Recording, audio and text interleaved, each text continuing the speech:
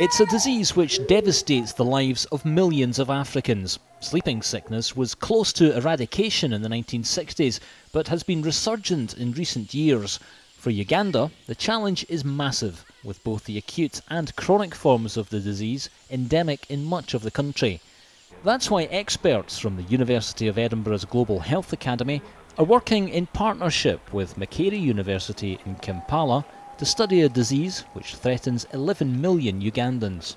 I've been working in Uganda for about 20 years now, since I've undertaken my PhD work in Uganda. And we have a number of PhD students ongoing who I supervise now in Uganda, both registered at the University of Edinburgh and at the University of Makerere, that share their experiences in the field. And the biggest problem really for human sleeping sickness is the stigma that is attached to this neglected infectious disease at community level, and that's a challenge that we have to overcome. One of the Global Academy students is Christine Amongi, who is herself Ugandan. Sleeping sickness has got a huge burden on the population of my country.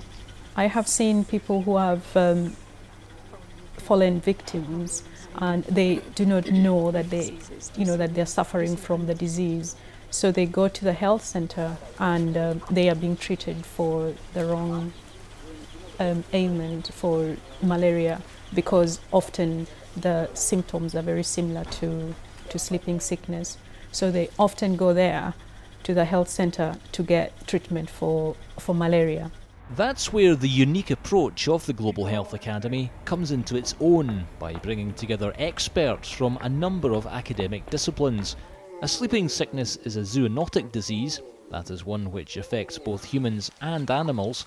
Both vets and doctors from Edinburgh are working in partnership with Ugandan colleagues, a practical approach which many believe will increasingly become the norm for how universities operate. Universities have to transform from being ivory tower, what we call ivory tower universities, into development universities. And a development university is focused on solving a problem in society and not simply generating knowledge and innovations. At the moment we're working with various donors to actually eliminate human sleeping sickness in Uganda. We have the tools, we have the wherewithal, and we have the commitment from the staff and the students both at Edinburgh and at Makerere, and we've put together a public-private partnership in order to eradicate the disease from Uganda. The work into sleeping sickness is just one example of the world-leading research being done at Edinburgh's Global Health Academy, which incorporates many other fields of study. More details on how to apply for postgraduate taught MSc and PhD courses, which can be done both on campus and via distance learning, can be found on the website. This production is brought to you by the University of Edinburgh.